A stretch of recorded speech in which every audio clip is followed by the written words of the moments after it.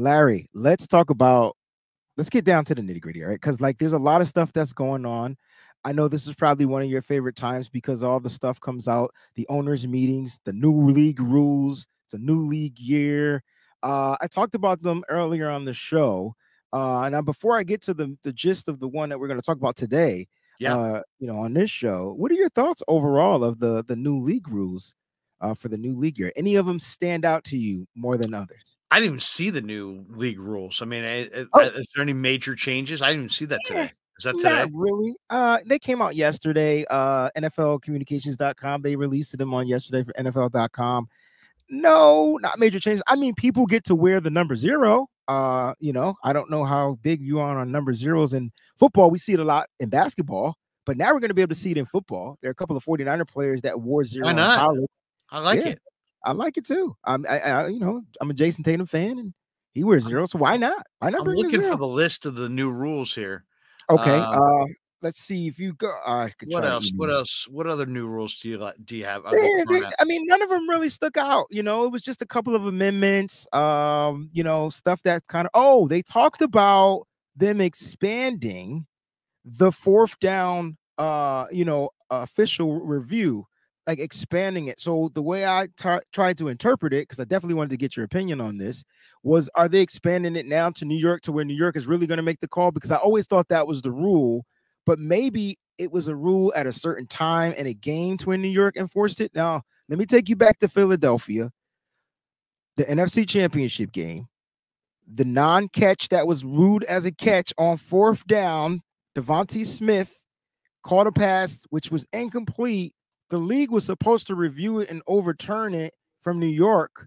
They chose not to. They said it was a catch. I'm thinking that's what this rule helps in those type of situations. Well, I'll say this. I mean, anything they can do to perfect their replay situation will be appreciated for sure. I know they're doing an expansion for they're going to do a change that's going to enable the replay official to initiate the review of a play when on-field rule of an offense failed to reach the line to gain on fourth down. So, like if they see above that that they want to question it, they can now, you don't have to call. See, I never liked the idea of having, we're going to use replay, but it's going to only be called from the field up. We're not going to go from the camera down. It's like, what? Why don't we go from the person who has the best information down to the officials instead of having this game of, well, should we challenge? Should we not challenge? I'm standing on a sideline, but I'm in radio contact with a guy who's in a booth who's telling me, I mean, do you see how ridiculous that is? We have the technology, use the technology. If you go to the racetrack, Yep. I don't know if you ever go out to the racetrack. You ever been I've to the never racetrack? been to a racetrack. I've only seen it on The Simpsons. All right. If you go to a racetrack and there's a photo finish, 2 horses right at the end. Got you. Right? Okay. They don't say horse 1 won and horse 2 lost, pending overwhelming video, confirmation. They just say photo finish. Photo finish. And then they look at the photo, and whoever won, they give the award to, or they give the win to. When the horses bump in the lane, it will just say inquiry, and then you'll find out what they what they rule, instead of having everything be from the field where the game's so fast and there's elements and there's volume and weather and all the different things that go on that interfere you being able to make the right call. Why not get the guy in the comfy, cozy booth who's looking at the game from a million angles and has all kinds of manpower, and he says, "Oh, we got a problem. That was a drop." Where? Oh, look at the replay. It was a drop. Boom. They call from New York down to the field. This was a drop. Boom. Not like, did Kyle Shanahan challenge it? He didn't. Should he? Did Hufanga motion enough to, what I mean? It's like going back to that Philly game. There's just a lot of garbage in the NFL replay. If you're going to have replay, use the replay and get the calls right. Don't turn it into some game where you're risking timeouts and this and that. Have a guy have several people watching these games and looking for the call. And if the call's right, the call's right. And then go from the booth to the field. Don't go from the field to the booth back down to the field. Guys, eliminate one angle on that right. I hope everybody's comprehending what you're saying, because it's super simple, right? Yeah. Let the guy that's just watching the damn camera just be the one that makes the call. Right. On the photo finish types of plays. Right. Because that was when you do a play like that, that's a photo finish. I like that. That was the perfect term. I've heard it all my life, and I've just never seen it in real life. That's the perfect term, photo finish. Let me take a snapshot to see if this person completed that pass all the way down to the ground. If that ball moves, and maybe they got to do a video finish in football because there's always motion going on. But the game's fast. I mean, and people always say, well, the officials are too old, and this and that. No. Go stand on an NFL sideline and see how fast the game is, and then come back and be critical of these officials. Agreed. The athletes are fast. The game is incredibly fast. It's sometimes faster than what you can see. And so that you need video replay. The game's so fast that video replay is needed now more than ever, but just use it in a way where you get it right the most number of times and take some of the and here's another thing, Breezy, and I want to talk about this at the end of the year, but let's take some of this stuff off of the shoulders of the head coaches and let them coach football. Seriously, do we have to turn everything into some competitive? Shanahan didn't do it. Shanahan, that's what you were going to get. Sirianni did this. Shanahan did that. Why not? If you're going to have replay and you're going to spend all the money, just have somebody say from above what was the right call. Yeah. I mean, it should not be one replay after a commercial. Did Hufanga see it? He kind of motioned. Should Kyle have challenged it? All decide in a second. You're in rain. It's cold. People are screaming, F you, Kyle, 50 feet away. You know what I'm saying? Oh, yeah. It's a weird situation to then be super exact in. It sounds in theory like a good idea to let the coaches do it, but let the replay officials.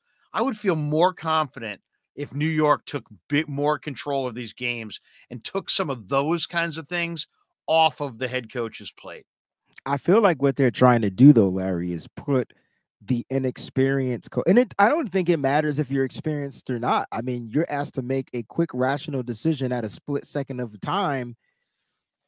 It's got to be a lot of pressure on the head coaches to have to make that. So why even? I mean, for some reason, the NFL wants that competitiveness edge, relying on the coach, and then if the coach doesn't call the timeout. I think what it was Kyle called the timeout, and then they said he couldn't challenge it. And so they gave him his timeout back. If I'm not mistaken, that's what happened.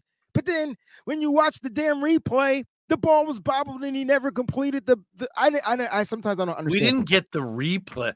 The TV audience, at least what I was watching, the TV audience didn't get the conclusive third angle of the replay that showed definitively that Devontae had fumbled that ball until after they had scored the touchdown.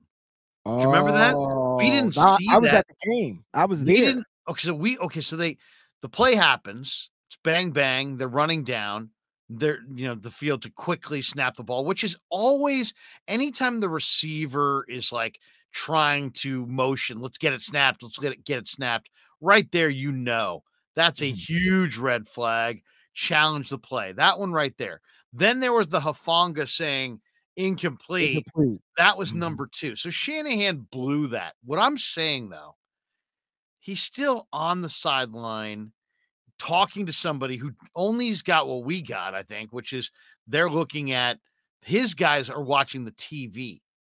So, yeah, there's somebody in New York who saw all the angles right away, but the guy who Shanahan's talking to decide if he wants a challenge or not is seeing what you and I are seeing, the TV copy, and they didn't show that angle until after they actually scored the touchdown or after they came back from the commercial, I believe. That's that. So once again, let's perfect this. Let's perfect this and take this out of the head coach's purview and just put it on a replay official. Just don't take one part of the game that right now you're leaning on the coaches to kind of make the right call. Take it out of their hands and just have somebody and just guarantee that you always make the right call. Right. Right? Just put it on. Give one official that job, and then we can thrash that official.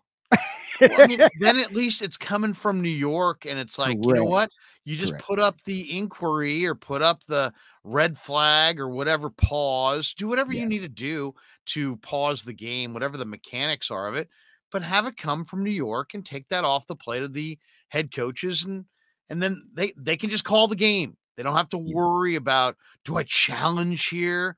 I'm with Was that, I mean, based on what? Somebody in my earphone said from above that they saw the TV copy, because we saw the flaw in it this year in the playoffs. We didn't get the TV copy of the call until after the play was decided. There it is. Hey guys, thumbs up if you agree with Larry. Yeah, My I thumb don't is up.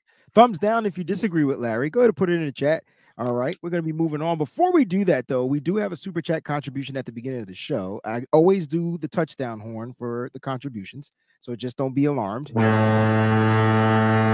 Jax Knox says, "Hey, Breezy and Larry, let's great shoe guys." I know she meant show, so I'm gonna, but I had to read it, the way it was spelt. It's all good. Thank you, Miss Jacqueline. We appreciate the super chat contribution.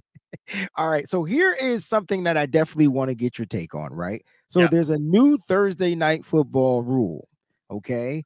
And the rule is that teams now can have up to 2 Thursday night football games per season. So let's talk about this, because last time I checked, I mean, here's the benefit of it. They get longer weeks to recover, if that's how you want to look at it. That's the only benefit. They get a longer time or a longer period to recover after the game, because they get, the rest of the week off and then up to that next week, right? So what are your thoughts about this Thursday night football rule? 2 games per season now. Well, Jack Hammer, who I just talked to on my channel, the Krug Show, said that made a great point. And his point was that if you're going to do it, there's only one equitable way to do it, and that is to have consecutive Thursday night games. Only interrupt them with a short week once, as opposed to interrupting their schedule with 2 short weeks. Yeah, they get 2 breaks of longer time to to rehab after that. But what he's saying is, if you're going to play Thursday, play the next 2 Thursdays. Right. So at least you're there's only one adjustment period. That makes sense, because one thing I want to see less of is, I want to see less of, hey, you played Sunday, but you're playing again Thursday. Right. That right.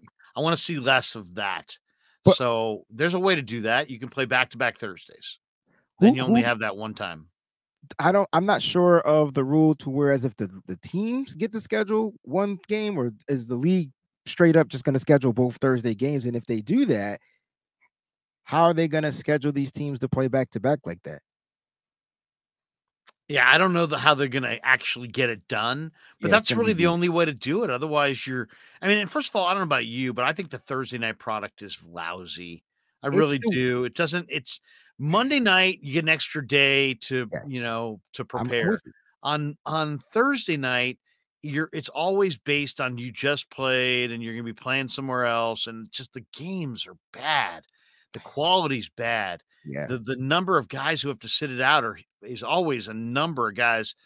To me, if you're going to do more Thursday and stay with Thursday, I'm definitely in favor of upping either the number of people on the roster or maybe the number of people on the practice squad that you can then easily move onto the roster if they don't want to change the roster size, if they just want to. But they need more players to choose from if they're going to play more Thursday, Sunday deals. All right. My man Steve says the league schedules the first, and then the second Thursday game can be a flex. I believe that's kind of like how it's going. Cash grab for the league. That a flex means that you're one of the better matchups that week, and they want to move you into a prime time slot. But that's all about them. That's not, So, you know, but who doesn't benefit there is the players. but I mean, this is what makes yes, they this is do from the fact that they share the revenue, but I mean, it's very indirect. but I'm thinking this is how it makes sense for us now, because maybe it's not all 32 teams. It's just that there's an option that there's teams of the 32 that will get flexed into that second Thursday football game. Does Right? that You're make not gonna have sense? any say. The league's gonna have the say. The Damn. league's gonna, and guess what? It's most likely gonna be the better teams. So, Correct. you know, teams like the Niners, this is a rule that does impact the Niners because they're likely to play in a primetime Thursday that they don't know about right now. Correct. That is 100% correct. Late in So the year, yeah. potentially. And teams just generally don't want to play on Thursday anyway. I mean, they're coming off of a short week. Larry, you've interviewed tons of players, especially football players. They tell you what it's like. I mean, after a game on Sunday, they usually have Monday off, right? And then they start their kind of like rest, relaxation, rehabilitation, and then they still practice. So, like, you have to truncate that and still play on a short week on a Thursday. Those guys are still hurting, banged up, beat up. You know what I'm saying? So, like, the When you Thursday see game. it, Breezy, you see it with the way you see it with the way they kind of go with Kyle will use his backs and use some of his players. He'll use guys the previous Sunday and then give them the Thursday off, and then use different guys Ah, sometimes on that Thursday game, especially, you know, especially run. This is where running back depth, I think, can help you, is if you can somehow use a different back to be the, you know, the primary back in the Wednesday, you know, in the Thursday, Sunday turnaround. And that's yeah. the good thing with the Niners. They do have a lot of depth in the backfield. They do, and I expect them to add more too. Whether it's in the draft or undrafted, they're going to continue to add depth in the backfield. I'm not sure they're so stuck on who they have, but they're always looking for ways to improve.